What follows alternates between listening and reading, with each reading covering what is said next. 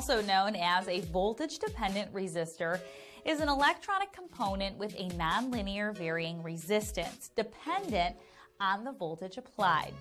The impedance is high under nominal load conditions, but will sharply decrease to a low value when a voltage threshold is exceeded.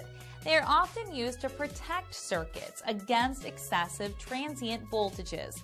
When the circuit is exposed to a high voltage transient, the varistor starts to conduct and clamps the transient voltage to a safe level.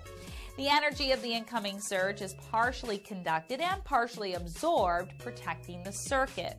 This behavior makes them suitable to protect circuits during voltage surges. Metal oxide varistors, also known as MOVs, are one of the most common types of varistors. They are voltage-dependent, nonlinear devices that provide transient suppression. MOVs are composed primarily of zinc oxide with small additions of other metal oxides.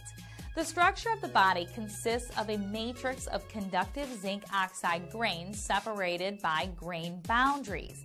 These boundaries are responsible for blocking conduction at low voltages and are the source of the nonlinear electrical conduction at higher voltages.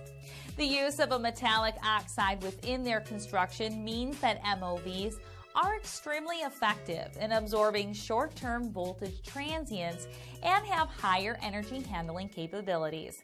As with the normal varistor, the metal oxide varistor starts conduction at a specific voltage and stops conduction when the voltage falls below a threshold voltage. While metal oxide varistors are widely used in many AC power electronic circuits to protect against transient